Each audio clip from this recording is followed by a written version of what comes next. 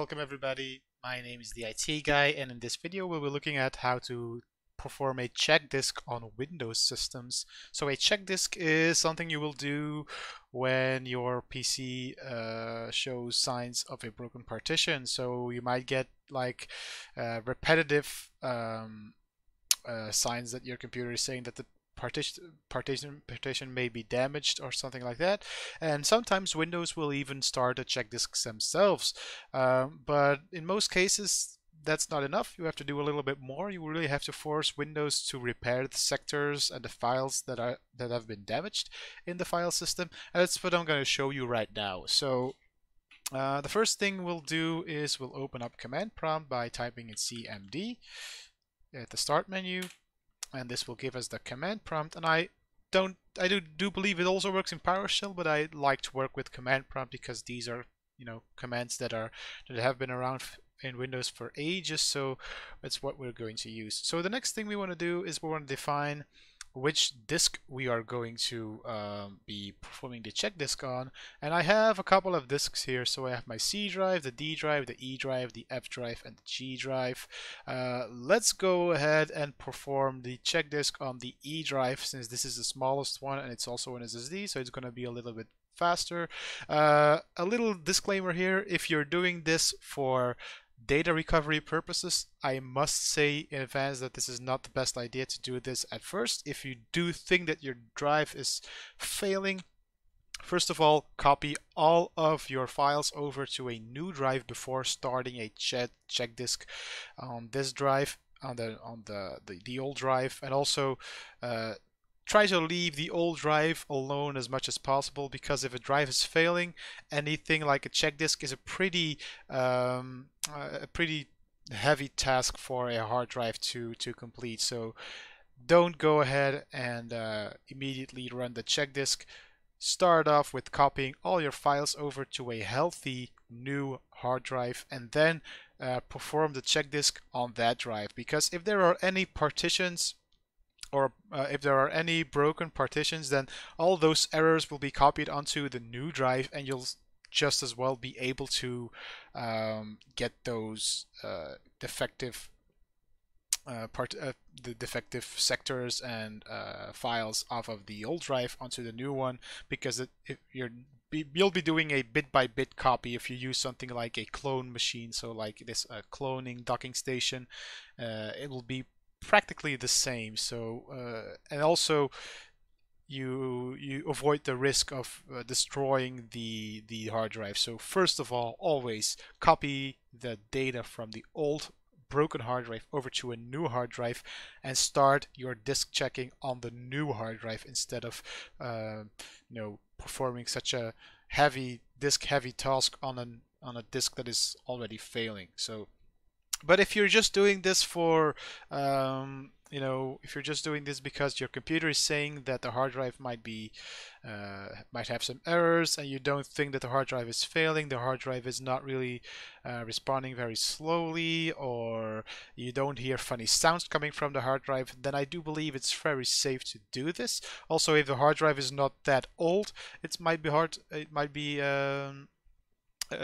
okay to do this. But if you really want to be sure, always make sure that you have a backup of the drive before starting a check disk, because sometimes in the case that the drive is physically failing, a check disk might even break the drive more. So that's a little disclaimer from my end over here. So what do we want to do to perform this check disk? So we want to perform the check disk by using the command chkdsk, and then we want to define the drive itself. So we were talking about the E drive. Yes, so this is what we want to do. We want to specify our drive first, and then we want to give some options over here. So we can do /help /, of course. And over here we can see all of the different options over here. So the /f is that it will force the drive to fix the errors, and also the /r is one we're going to be using. So fixing errors on the disk is one of the things we are going to do. So this is one of the options. The /r is also the one we're going to do. And don't think that the rest is necessary. So also you can do just a scan of the volume so that it doesn't repair anything.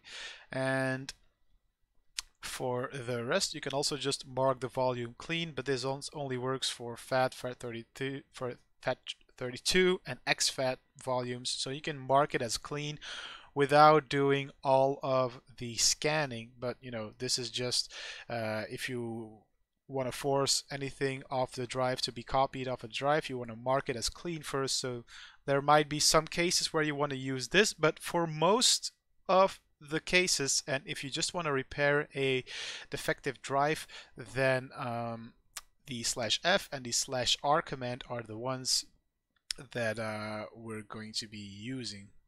But if you're using the /r, then you as it states already, you are implying the /f. So this is just for fixing errors on the drive, and this is actually to locate bad sectors and recover readable information. So for most cases, the /r command is going to be the one that we are going to be using. So how do we perform the check disk in its total? How do we perform the check disk is just by typing chkdsk, and then we specify the drive, so E, and then we do /r, and this is actually all we need to do. So of course we need to start command prompt as an administrator here, so we're gonna exit, we're gonna go to cmd, run this as administrator, and then we're going to perform the check disk E /r. So this is what we're going to do, and this is what a check disk will look like. So it's going to start looking for bad clusters, and it's going to say how much time it's going to need. So this is stating that it's going to need about 18 hours.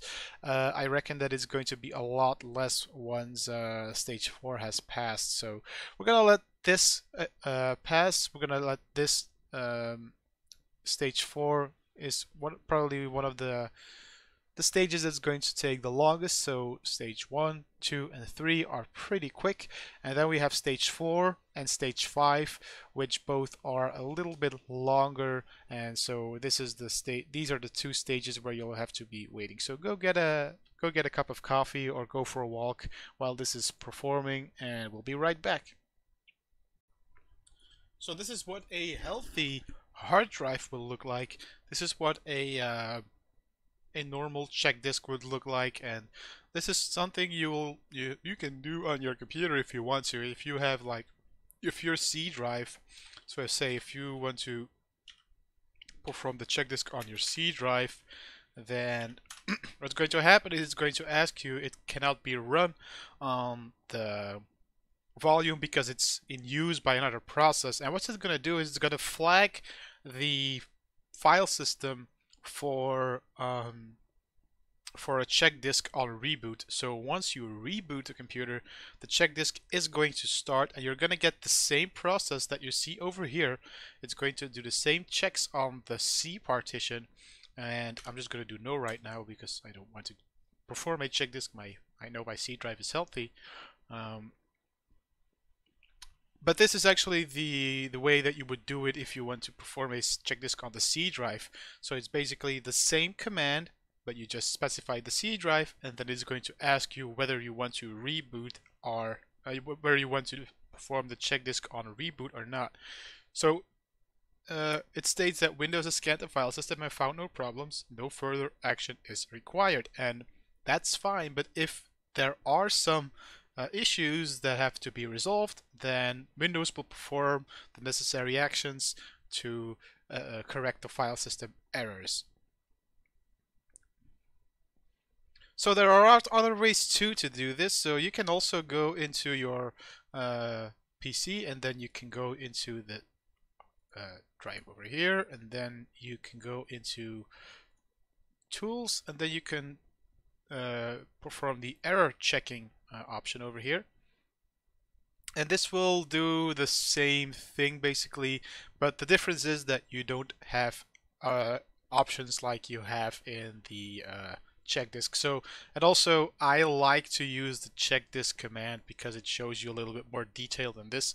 If you perform the scanning drive, then it just shows you this little thing over here, and it also it's done pretty quickly actually. So see, so there is not much that is being done here. It finishes in a couple of minutes, so I don't really know what it is doing. I do think that it just checks for errors and it doesn't correct them. So this is a way to check for errors and not necessarily fix them. So that's why I showed you the way to do it in command prompt, because the way you do it in command prompt is a lot more thorough, and also it does a lot more than just check the drive for errors. It also fixes them, and it does so much more. So I hope this video helped you out, guys, and if it did, please leave a like and a comment below, and if you want to see more of my videos, please subscribe, and I'll see you in the next one. Bye bye!